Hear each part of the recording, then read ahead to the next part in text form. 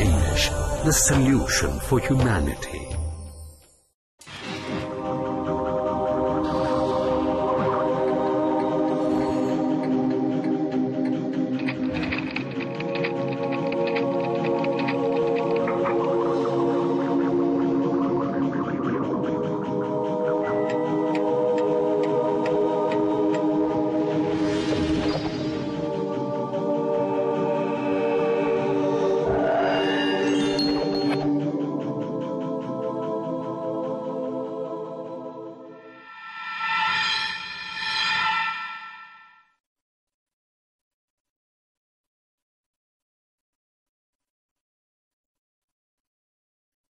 Bismillah ar-Rahman ar-Rahim, alhamdulillahi rabbil alameen, wa salatu wa salam ala rasulillah. All praise is due to Allah, and may the peace and blessings of Allah subhanahu wa ta'ala be upon our last prophet Muhammad sallallahu alayhi wa sallam.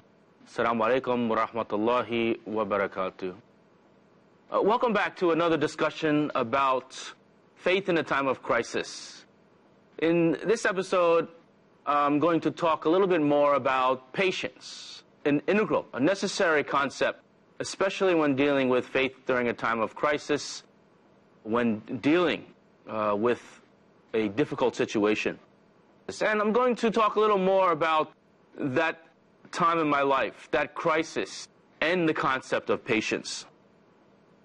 Allah says in the glorious Quran, Wallahu ma'as sabirin, that Allah is with those who patiently persevere. A very, very important concept to understand, that when you're dealing with a crisis situation, when you're dealing with a difficulty, a tough situation, that you remember that Allah Azza wa Jal, the one who created you, is always with you. When we look to the Holy Quran to see what else Allah subhanahu wa ta'ala says about patience, we read that He says, وَاسْتَعِينُوا بِالصَّبْرِ وَالصَّلَاةِ. And actually this is a statement. This is something in the Quran that I took inspiration from when I was in jail. And I remember having a translation of the Holy Quran, an English-Arabic translation in the Quran, and coming upon this verse where Allah subhanahu wa ta'ala says, seek the help of Allah subhanahu wa ta'ala with patience and perseverance, and in prayer. So what could I do in that situation when I was locked away in jail? 76 days, isolation, solitary confinement.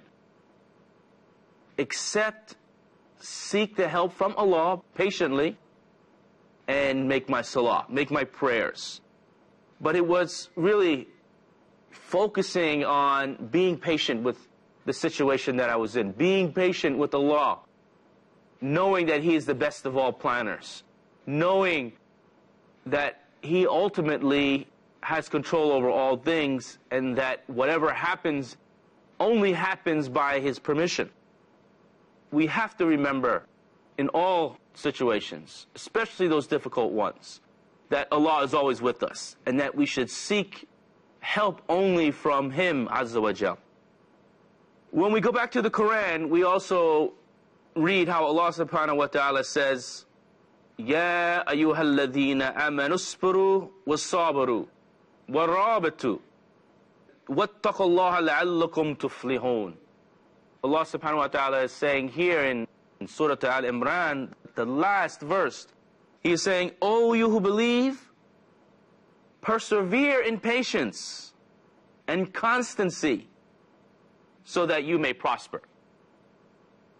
We have to hold fast to our faith in Allah, being patient in those most difficult times, because ultimately, in doing so, Allah is with us, and we then can become successful. My brothers and sisters, again, for me, during that most difficult time, I had to really rely on patience and remembering that Allah was with me in that difficult time. I was in a situation that was so full of uncertainty. I was locked away in prison. I was shackled. They were accusing me of these horrible things. I was being threatened with the death penalty. I was separated from my family, and in the beginning I didn't even have any communication with them. I was not even allowed to contact my own family and inform them, let them know of where I was. During that time, I was fearing that my own government was stripping from me all of my rights, all of my civil liberties. I mean, I had been a chaplain down in Guantanamo Bay and seen how prisoners in Guantanamo were treated, how they had their rights stripped away, how they had been abused, even subjected to torturous treatment. The administration at that time had indicated that the Geneva Conventions, the international body of law for armed conflict, did not apply in Guantanamo. Thereby, they would strip the prisoners, the detainees in Guantanamo, all of their rights. I was facing a very, very similar situation. Didn't know what was happening. I really, really had to focus myself, focus my faith in finding patience and relying on Allah subhanahu wa ta'ala. Again, remembering that He is the best of all planners. I remember taking inspiration from another verse in the Quran where Allah Azza wa Jal, He says, "Asa'an takrahu shay'an wa huwa khayrun lakum." He says that perhaps you may hate something, you may dislike something, but in it there is much good. I found myself in a situation that I hated. I was being accused of being a traitor to my country, a terrorist, a spy. I was in a situation where I was being threatened with the death penalty. Could potentially face what some might call the gas chamber. I was separated from my family. I hated being away from my family and them not knowing where I was. I was in a situation which I did not like. But I had to remember that Allah is the best of all planners. Allah is the best of all planners. And that verily, everything that was happening to me at that time in my life was only with His permission. Asa an takrahu shay'in wa huwa khayrun lakum. That maybe, or perhaps you dislike something or you hate something, but in it there is much good. I had to reach deep inside of myself to be patient during that time, knowing that even in that harrowing situation, there had to be some good in it, because that is what Allah subhanahu wa ta'ala had willed. My brothers and sisters, Allah subhanahu wa ta'ala also says in the Quran about patience that He loves those who are patient. He says in the Quran, "Wallahu yuhibbus sabirin." Allah subhanahu wa ta'ala loves those who are patient. So we should realize and we should recognize that when we are patient, we are receiving the love of Allah. That Allah is satisfied. He loves those who, when they are experiencing that difficult moment, that they turn to patience. This is a value. This is a character trait. Patience, that when we become one of the patient, Allah will love us. In that very same verse from the Quran where He says that He loves those who are patient, the verse goes on and asks us, how many of the prophets, peace be upon them all, fought for the sake of Allah? And with them, many people of God, many people of the Lord, who were with the prophets, who fought for His Azza wa Jal's sake. But they never lost heart. If they met some disaster, if they met some difficulty in the way of Allah, they did not weaken. Their faith did not weaken or decrease, nor did they give in to that situation. When Allah asks us that question, how many of the prophets did that, we know that all of them were in situations that were very difficult, that they suffered calamities. It's those who were with the prophets, the companions of the Prophet Muhammad sallallahu alaihi wasallam, and the companions of those other prophets also experienced right along with them those difficult times. But having the prophets there as role models and examples who didn't waver in faith, who didn't weaken, we find that this should be an example for us when we find ourselves in those most trying times.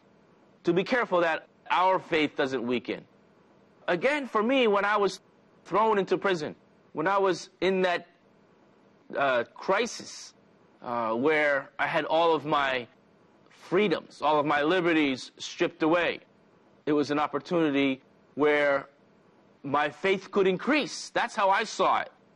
An opportunity for me to get closer to Allah subhanahu wa ta'ala. And I can say that through that time, my faith never wavered. My faith was never shaken, walhamdulillah. And being a Muslim and remembering that Allah subhanahu wa ta'ala was someone who created me, in that situation, I became stronger. I became more of a believer and would be able to focus more of my attention on remembering Allah, on submerging myself in dhikr and making dua, in reconfirming my faith, and being mindful that surely to come would be some relief. I think we could take a break here and come back and further discuss this topic of faith in a time of crisis and focus a little bit more again on patience and maybe take a look at prophets, companions, and how they dealt with the situation of crisis, turning back towards patience.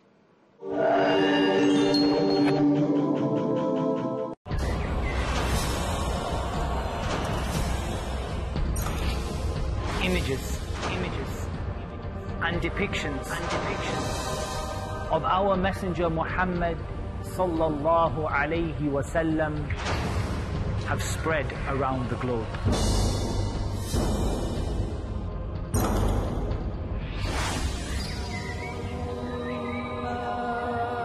May endless blessings be upon thee. His life is being examined in the glare of the global media spotlight.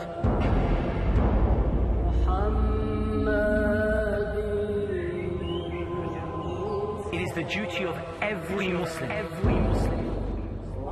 to present to the world the truth of his life and the excellence of his character. And we have not sent you, O Muhammad, except as a mercy to the universe. To do this, you have to know your Prophet. It's something that you simply can't afford to be ignorant of.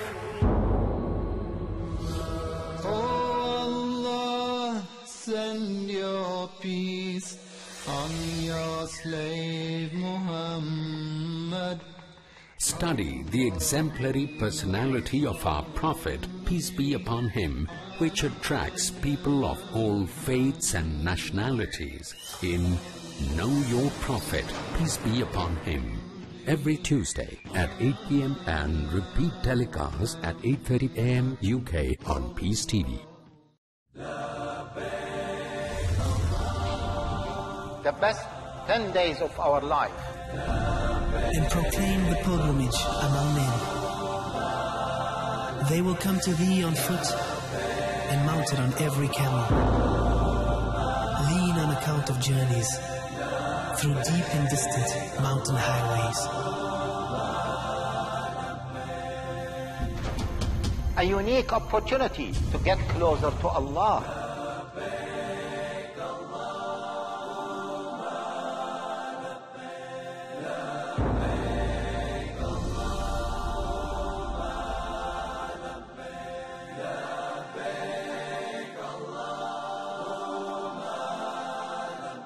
To learn more, follow their upcoming series on the virtues of the first 10 days of Dhul Hijjah. لبيك اللهم لبيك لبيك اللهم لبيك لبيك لا شريك لك لبيك لا شريك لك لبيك إن الحمد والنعمة لك والملك لا شريك لك لبيك اللهم لبيك لبيك اللهم. Learn how we can draw closer to Allah subhanahu wa ta'ala during these days which are full of blessings and great rewards in the virtues of the first 10 days of Dhul Hijjah.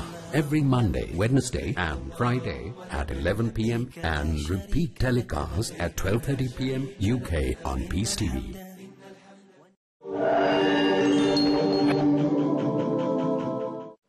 Bismillah ar-Rahman ar-Rahim. Assalamu alaikum. Welcome back to our discussion about faith during a time of crisis. focusing on the aspect of patience. As I discussed a little earlier during my time of crisis, when I was thrown in prison and served 76 days in jail, being locked away, being wrongfully accused, I really had to rely on patience during that time. And in doing so, my faith increased, strengthened. But during those 76 days where I was cut off from the outer world, alhamdulillah, I was allowed to have a copy of the Quran. An English-Arabic translation of the Quran. Actually, it was the Abdullah Yusuf Ali translation. This is the actual Quran that I had in the cell with me at the time in those 76 days. And I've kept that Quran since, and now often read it like I did back in that cell. But during those 76 days, I had much time to read the Quran, to read the translation, to read and understand the meaning, and to read the many stories of those prophets who also relied on patience during their times of crisis. And I want to discuss some of those. Let's take a look at the Prophet Ibrahim alayhi salatu wassalam. We know about the story when he was sleeping and he saw in his dream the order that he should go and then slaughter his son, sacrifice his son Ishmael. Perhaps this can be considered a crisis for the Prophet Ibrahim, because being asked, being ordered to slaughter your own son is something that might seem crazy, outrageous. And when he went to his son, when he went to Ishmael alayhi salatu wassalam, what did Ishmael say? What did his son say to the Prophet Ibrahim? He said, Ya abati, if'al ma tu'mir, satajiduni insha'Allah min as-sabirin. Ishmael, he said, O father, do as you have been ordered, meaning go ahead and slaughter me. You shall find me, inshallah, amongst those who are patient. So here Ishmael is telling his father, go ahead and do what you saw in that dream. Go ahead and do what Allah ordered you to do. And if that means sacrificing me, sacrificing my life, then you will find me amongst those who are patient.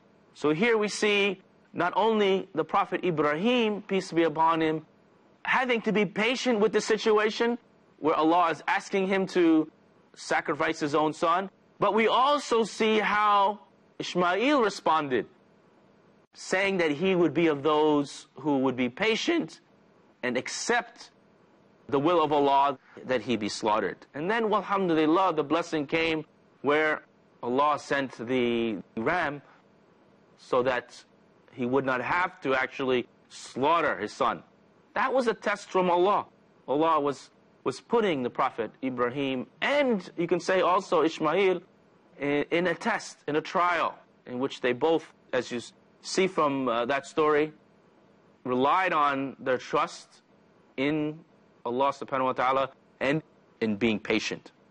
Another story from the life of the Prophet Ibrahim, when he was chastising his people about worshipping the idols. What did the people do? They become angry, right? And they said, throw him into the fire. They threw the Prophet Ibrahim alayhi salatu wasalam into the fire. The Prophet Ibrahim, he had to rely and trust Allah that he would protect him, that he, Azza wa Jal, would protect him. And verily Allah did so, making the fire cool and not allowing that fire to harm the Prophet Ibrahim, not allowing those hot flames to have any harmful effect or punishment on the Prophet Ibrahim. And he was protected by Allah subhanahu wa ta'ala in his state of patience, steadfastness, and perseverance. That's just another example from the stories of Abraham or Ibrahim. We could also look to the story of the Prophet Yusuf alayhi salatu wassalam, peace be upon him, where the Prophet Yusuf, was thrown into the well as a young boy by his own jealous brothers. The brothers of Prophet Joseph, of Prophet Yusuf, were jealous over him because they knew he was the favorite of their father. They would throw him into the well and go back to their father and say that he had been eaten by the wolves. Yusuf is sitting in this well, down at the bottom, not knowing what's going to happen to his life. But he had an inkling in his heart, as it says in the Quran, that Allah gave him this feeling that things would be okay, that one day he would have the opportunity to tell his brothers the truth. The Prophet Joseph, the Prophet Yusuf, alayhi salatu wassalam, was patient in that time of crisis, sitting in the bottom of that well. Of course, we know that the caravan would come by and find Joseph in the well, and then he would be taken and later become an honorable advisor to the king. When we continue to read about the story of Yusuf, we find the incident in which the king's wife would seduce the Prophet Yusuf, such that he would resist out of taqwa, out of fear for Allah. And in that, the king's wife would then accuse the Prophet Yusuf of assaulting her, in which the king would then throw the Prophet Yusuf into jail, throw him into prison, wrongfully accused. The Prophet Joseph in that situation also had to remain steadfast in his faith. In another time of crisis, the Prophet Yusuf alayhi salatu wassalam had to remain patient. And he actually spent some years in jail being wrongfully accused of assaulting the king's wife. But in those years, as he stayed patient and became known as one who could interpret dreams, interpreting the dreams of other prisoners, and then ultimately interpreting the dream of the king, indicating that years of prosperity would be followed by years of famine, would also then help the king to restore honor to the Prophet Yusuf. But in that time of crisis where the Prophet Yusuf was in jail, wrongfully accused, serving time for something he didn't do, he remained steadfast and patient and remained faithful to Allah subhanahu wa ta'ala in that time. When we look to the important seerah of the last prophet, the seal of all prophets, Muhammad sallallahu alayhi wasallam, we see how he had to display patience in different times. Like in times of battle. During the Battle of Badr, for example, when Muslims were outnumbered more than 3 to 1. The number of Muslims at the Battle of Badr was only somewhere about 300. And the Arab tribes, the pagan tribes who they would fight, numbered in the 1,000. Allah subhanahu wa ta'ala even sent to the Prophet Muhammad angels to assist in that fight. But it was ultimately the Prophet Muhammad's steadfastness, trust in Allah, that things would be victorious and that he would ultimately remain patient in that situation where it looked like there might not be a way that 300 soldiers could overcome 1,000. We know from the seerah, in the history, Muslims were victorious in the Battle of Badr. We look to a contrasting battle in which the Prophet Muhammad himself was even wounded after a defeat, and that was the Battle of Uhud. We see from the seerah that during the Battle of Uhud, the undisciplined Muslims who came down off the mountain, the archers, before they were supposed to, and then we saw the enemy Arab troops double back, come around the mountain, and force the Muslims in defeat. Here we see that after this defeat, no doubt the Prophet Muhammad sallallahu alaihi wasallam had to be patient in that situation, that trial and tribulation, experiencing defeat, experiencing his own wounds, being hurt in battle, he had to be patient. And actually, the very next day, the Muslims returned to the battlefield, and the Arab tribes even then saw fit to retreat. But that was a lesson where we saw the steadfastness of the Muslims, even in one of their defeats. Well, alhamdulillah, we see from the examples of the prophets, Prophet Muhammad, peace be upon him, Prophet Ibrahim and Ishmael, Prophet Yusuf, that they remained steadfast, that they remained patient in the most trying times.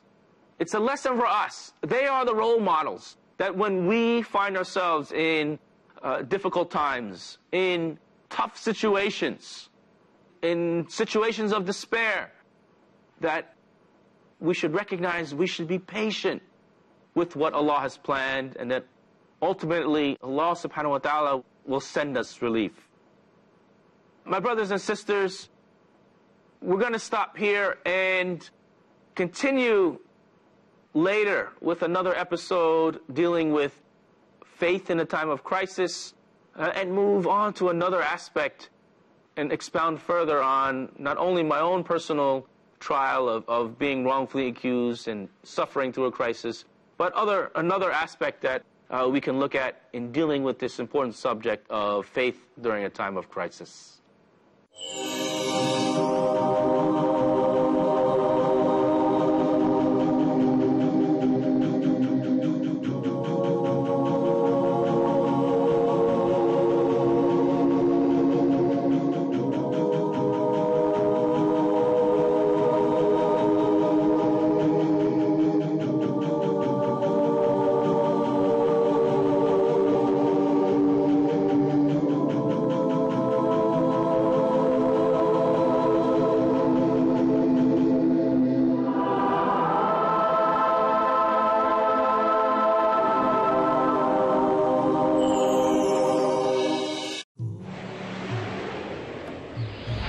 Friendly message by Dr. Zakir. Old Age Home. Al-Quran, Surah Al-Isra, chapter number 17, verses number 23 and 24 says, Your Lord has decreed that you worship none but Him, and that you be kind to parents. Whether one or both of them attain old age in your life, say not a word of contempt. Do not say oof to them, nor repel them, but address them in terms of honor. And out of kindness, lower to them the wing of humility and say, My Lord, bestow on them your mercy, even as they cherished me in childhood. There is no place for old age home in Islam. Peace TV, the solution for humanity.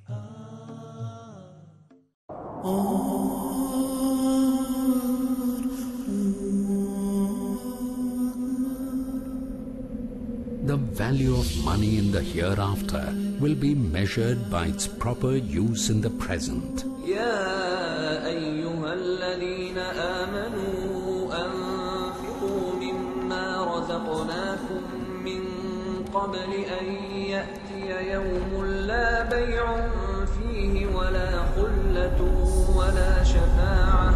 According to the glorious Quran, one of the best ways to use your money is to spend it in the way of Allah subhanahu wa ta'ala by spreading His message of Islam.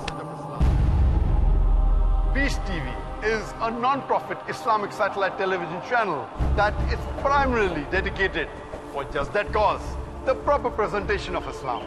It's a great choice to invest in it and a golden opportunity to purify your wealth in a way that pleases Allah subhanahu wa ta'ala. Support Peace TV. Send your zakat and donations to IRFI Al Ryan Bank, 47 Calthorpe Road, Birmingham, UK, B151TH. Pound account number 01132301. IBAN